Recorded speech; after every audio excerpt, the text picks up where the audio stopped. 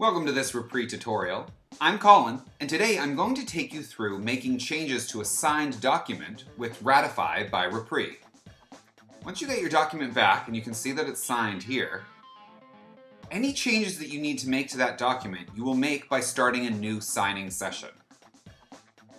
So you'll come back up to Ratify, click there, select your signers, come down to that document that is signed, and bring it to your Documents for Signing column, and tag for signatures.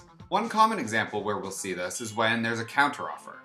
So in the case of a counteroffer, you would simply drag your strike-through over the old price, drag a text field to enter your new price,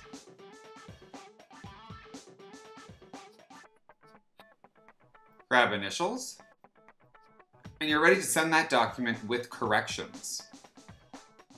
And that is how you make changes to a signed document using Ratify by repree. For more tutorials, please visit our support page or click on the green Help tab, and one of our agents would be happy to assist you.